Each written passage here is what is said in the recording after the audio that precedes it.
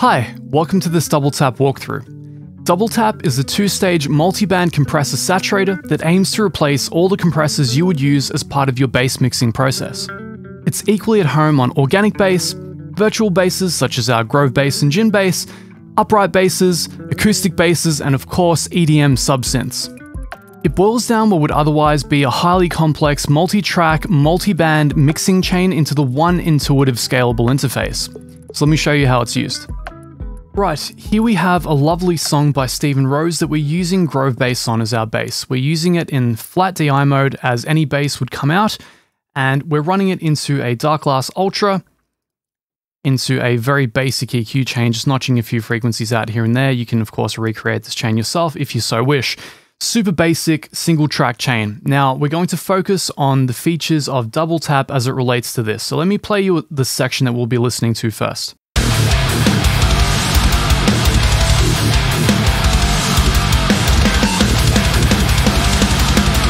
Right, so the bass sounds like this. Pretty much stock good tone that you would get out of a Dark Glass-esque pedal. So, engage DoubleTap. Here we are. So, DoubleTap has three main sections. We have the low comp, which is a low frequency compressor that deals with only compressing the low frequencies of the tone. We have the broadband frequency compressor over here, which compresses as a standard compressor would. And we, of course, have the saturation section here in the middle, which adds a really great finishing touch to bass tones. So I'm going to show you how to use DoubleTap to effect very, very quickly, knowing these settings to get a bass tone that I think is just about ideal.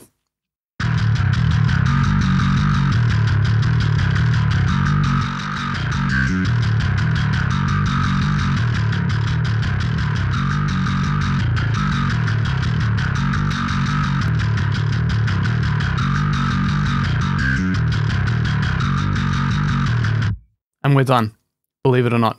That's as long as it takes to dial in DoubleTap. Now, of course, I'm going to fill in the gaps for you. Why did I do what I did, and why was the sequence what it was? So, you want to begin by using the low compressor.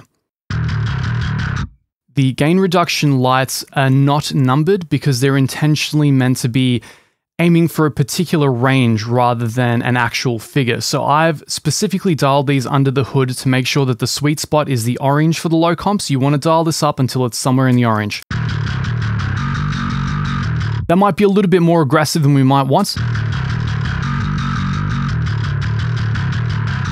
Anywhere from about 2 green to 2 orange is a really good range, depending on the sort of bass that you're using. If it's very, very thuddy, low root note thumping bass, then more is usually better. If it's very, very high lead-esque kind of fusion bass, then of course less is more.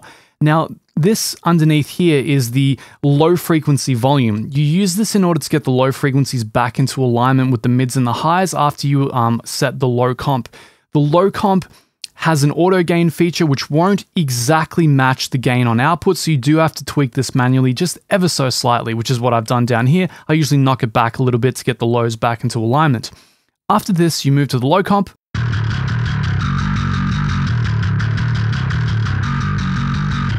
Usually about 2 green is fine, maybe sometimes 1 orange, 2 orange. I would not recommend going into the red unless you absolutely have to. Of course, Grove bass is very, very well performed, very, very dynamically consistent, so we don't need that much compression.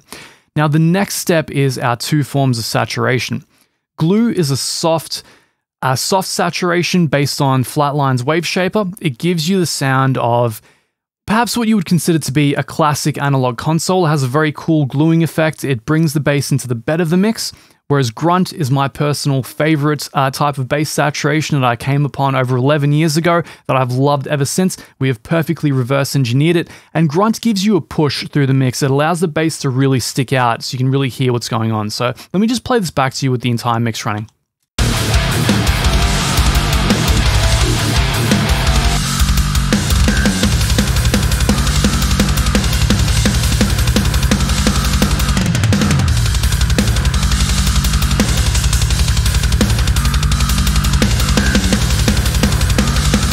And a different section for you.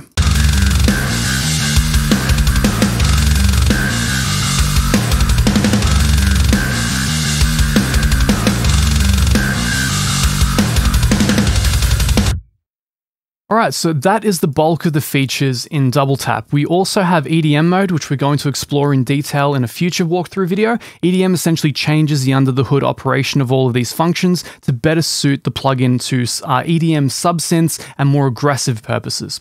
Up here, we of course have the standard array of features. If you click the Submission Audio logo, you'll find the show hints, the manual. Visit our website, connect with our community, I believe on Facebook. We have contact support directly, and of course the version of DoubleTap that's currently installed.